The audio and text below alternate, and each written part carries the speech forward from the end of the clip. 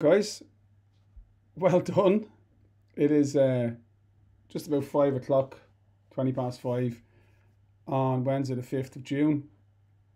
I remember all those weeks of saying, what date it was as we counted down towards the exam. We got here now. So, congratulations. You have paper one in the rear view mirror. I am certainly not going to do a post mortem on the paper. I just don't believe in it. I think when it's over, you move, you look forward, you don't look back. You can't do anything to change your performance in the paper. Tomorrow is paper two. I'm going to talk about that briefly shortly. But just to say, I hope it went well for you today. I never record a video today. The only reason I'm doing it is because I've been away for the last few days in a very peaceful part of the world where I was not looking at anything to do with YouTube or the Leaving Cert or emails or anything like that. And I came back today. I come back today to, I'm just going to say, abuse from people giving out because I wasn't posting videos in the last few days. I thought I had, there's 114 videos up on YouTube. I thought there was enough there, but I apologize if you were expecting me to do that. So yeah, I hope it went well. I had a look through the paper. It's a lovely paper. No surprises. That was all three texts were accessible. I thought, there's none of this, should I have done that, should I have done this? The questions were utterly, they fit into the categories that we discussed. Each one of these second questions were opinion questions. They required you to make 3 points, one for every 5 marks available. They were looking for you to, present your point of view without necessarily referring to the passage, although of course you could refer to the passage. Each text had a third question that was style. I wasn't surprised at all to see that the style questions were less specific than last year. I think we said that was possible. The one thing I thought that would happen this year and didn't happen was there was no speech on the reading comprehension, but there was a newspaper article which was informative and also quite personal and reflective. There were anecdotes in it. There was color writing in it. There was repetition. It was a nice question. This one here, it was a dialogue. I heard the word dialogue and I went, I don't like dialogues in exams. I think they're a difficult task. But when I looked at the question, it was actually just a bit of discursive writing you were asked to do. You were just basically asked to present 2 different points of view. Pick a contentious issue, whatever the hell, climate change, education, whatever your chosen topic was, and then look at it from 2 different points of view, back and forth. I think that was very, very, very straightforward. Lovely question. This was, of course, from Paul Murray's The Bee Sting, which is a brilliant novel.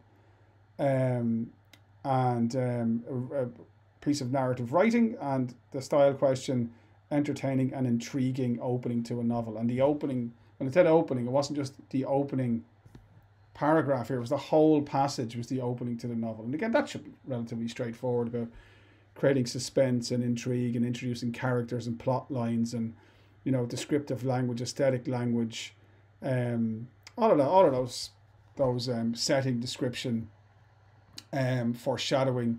There were lots and lots and lots of things to write about, and I thought it was a really lovely passage as well, and I hope if you picked it, you did well.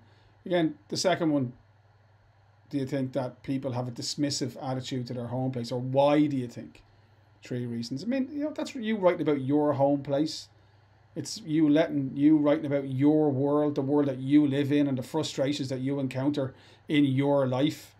I really thought it was very reasonable paper. Very, very nice. This question B I loved. There's no right one to do or wrong one to do, but I loved this question B. It was exactly the type of thing,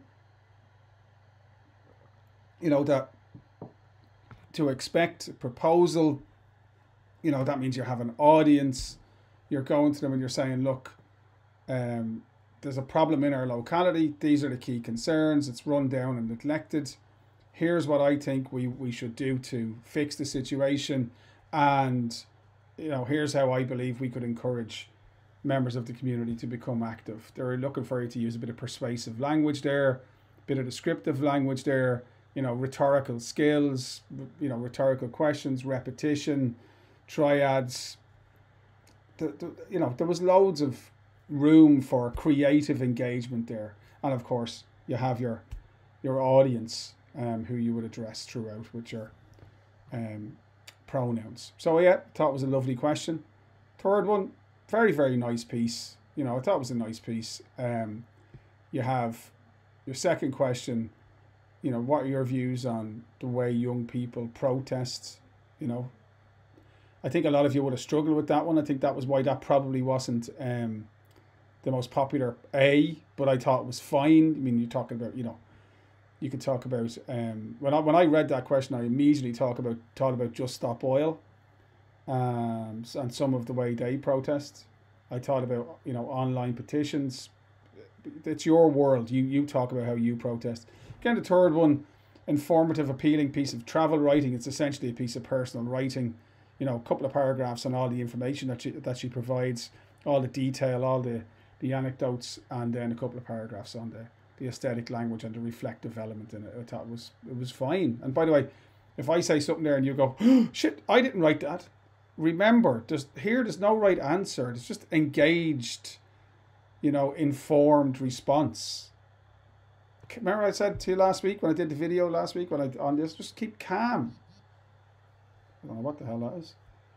Just keep calm and write with a bit of clarity. That was what you did. I know that's what you did, and you were fine.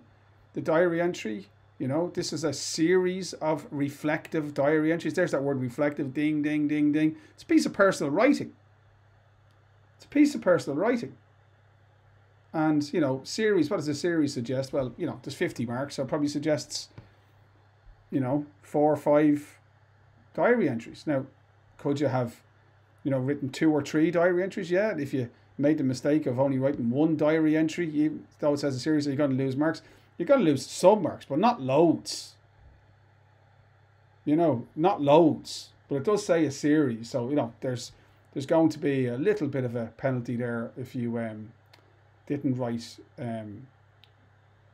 more than 1, but it would be very, very, very minor. Very minor. What they're looking for here is creativity, engagement with these 3 jobs, your feelings on returning home, recalling and analysing a significant moment and event that stands out for you from your travels, and reflect on the experience of travel and how it's influenced your overall worldview. And I can see how somebody would have gone, right, I'm going to write a diary entry and deal with all 3 of those across the diary entry. I can see that, but I suppose the sensible thing might have been to put a different date on each one of those jobs. But again, like as someone with loads of experience of correcting the exam, I think that would be very low down the list of problems that people would have.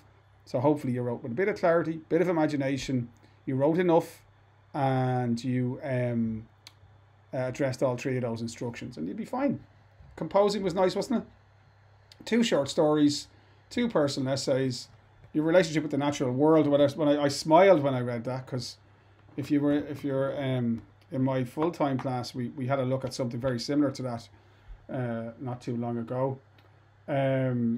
The other personal essay was aspects of life you find puzzling. I mean, just a fantastic title. Just a really lovely title. I mean, purely because whereas your relationship with the natural world is quite specific, you know, aspects of life you find puzzling could be, you know, everything from, you know, your relationship with your parents to why we have to study poetry to, you know, how a bumblebee flies. There was really great scope there for originality, imagination, and creativity. See, I liked it. I thought the 2 short story titles were lovely. You know, Strangers on an Eventful Train Journey.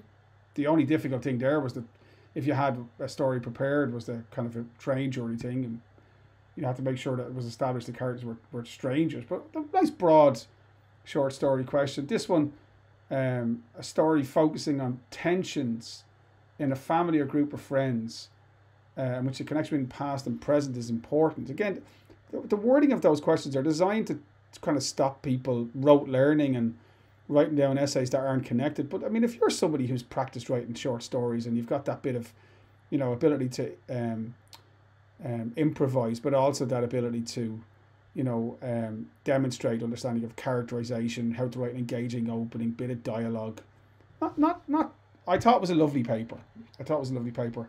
I really liked the discursive essay on privacy. It was against something that was similar to a past examination question.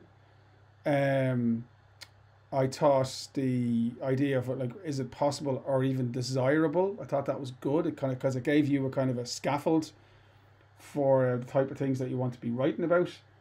But you know, whether or not you chose to do that, I don't know. The other two options, the magazine article, connections that enrich teenagers' lives. That's an opinion piece. That's persuasive argument piece. You know, really simple. It's really almost like a personal essay as well. There were loads of different options you could have taken there, and as long as you put your headline in and, you know, had your, you know, reader awareness to some degree and gave your little feedback opportunities at the end, which I always advise you to do, as long as you were just talking about young people and were able to show the different ways in which young people connect with each other, like sport, school, social media, music. You know, there's a myriad ways. Again, you're young, I'm not. And just to talk about why those things enrich you, how they make your life better. I thought that was it was a nice question. So yeah, that's did I get them all there? There's the speech. The accelerated pace of modern life detracts from our enjoyment of it.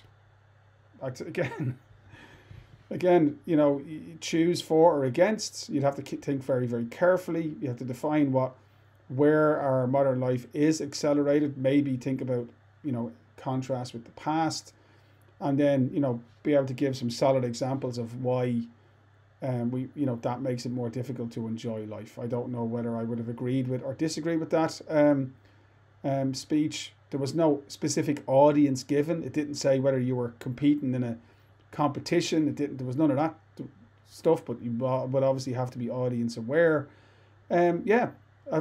Honestly, I'm as I said, I don't like taking papers apart the day of the exam. I don't want to look backwards. I want to look forwards. But I do hope that you've come out with that going, yeah, that was fair. No big surprises there. Everything nice and handy. You did your best.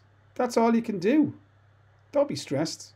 And then have a look at tomorrow, 2 o'clock. Now, what I'm going to do is I'm going to finish this one, and then straight away I'm going to do a very short recap on what to expect in tomorrow's paper. So hopefully that wasn't too torturous. Okay. And if that's the last time I see you, good luck tomorrow.